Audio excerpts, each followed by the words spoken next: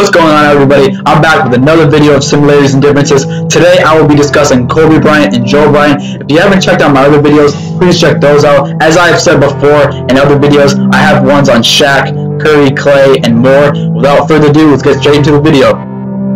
Since a lot of you know about Kobe, I won't be going into much detail about his NBA career.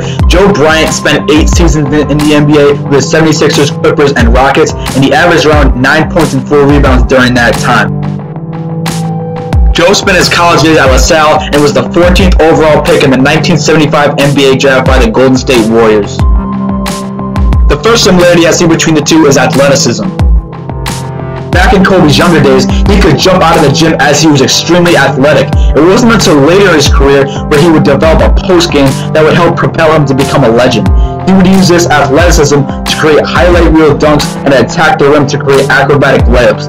His father had similar athleticism in which he was a menace on the offensive boards and could attack the rim effectively using his size at 6'9". The second similarity they both have is a pull-up jump shot.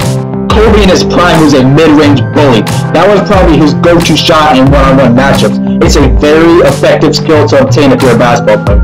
You play basketball, if you're in high school and you're watching this, if you want an edge against an opponent or someone you are competing for a spot, like a starting spot, I highly recommend that you develop a pull-up jump shot. It's very difficult to guard, and there's a very good chance that it will separate you from your peers. Believe it or not, his dad had a very reliable jump shot as well, especially in transition, especially for his size at 6'9" during that period in the NBA, which was very rare. The third similarity I see between the two is post-game. Using his size at 6'9", Joe spent a good amount of his time down low and could do some damage in the post. He was athletic enough to get by his defender and had a reliable post jumper as well. Kobe, on the other hand, had a deadly post jumper that he didn't have initially in his offensive arsenal, but as I said before, was developed later in his career where he became straight up unstoppable. Finally, the fourth difference I see between the two is playmaking. Kobe pretty much had the skills to handle the ball like a point guard. As I mentioned before, he was very athletic and could attack the rim at will. His father, during his career, despite his size, was very capable of taking the ball off the court, most notably on fast breaks, which again was pretty foreign at that time in the late 70s, early 80s. This, similar to Kobe, has something to do with this athleticism like attacking the rim. The first difference I see between the two is work ethic. What separated Kobe from everyone else was his work ethic. Just to give you an idea of what his work ethic was like, I'll show you a clip from former NBA player Jay Williams discussing the story of Kobe's work ethic. You know what? I'm going to come to the Staples Center because we're playing. This is when the Lakers had Kobe and Shaq. Okay, this is like the championship Lakers. So I'm going to get there at 3 o'clock. And I want to make sure I make 400 made shots before I go back into the room, and then I sit in the sauna and I get ready for the game. Who do I see? I see Kobe Bryant, already working out. So once I set my foot across that line, I started working out. And so I worked out for a good hour and a half. And when I came off, after I was done, I sat down, and of course I still heard the ball bouncing. I looked down, I'm like, this guy's still working out? So he was working out. Like, it looks like he was in a dead sweat when I got here.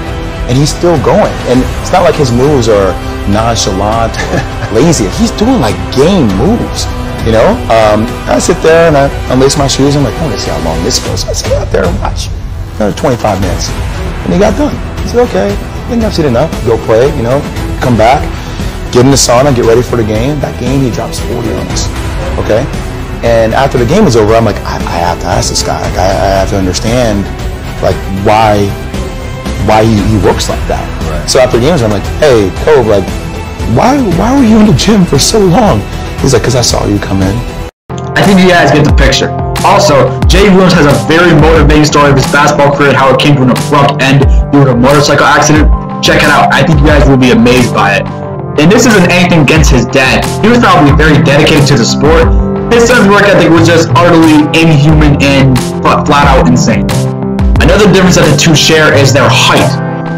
Joe Bryant was listed at 6'9" back in his day, and Kobe was listed at 6'6". This probably forced Joe to play at the small forward and power forward position, as Kobe played the shooting guard position.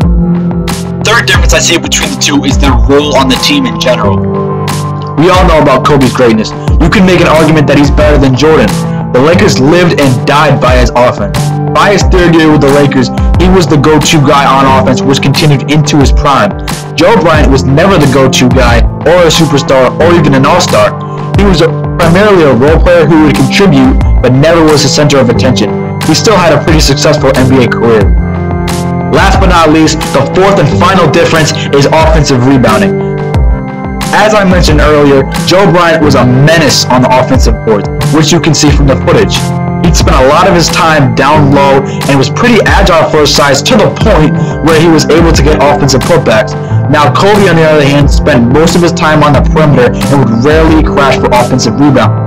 Now some teams don't have their guards crash the boards as a scheme to limit teams' fast break points, and I don't know if that was the case, but who knows. What I think was the biggest difference of them all was Kobe's work ethic. That's what separates good players from great players.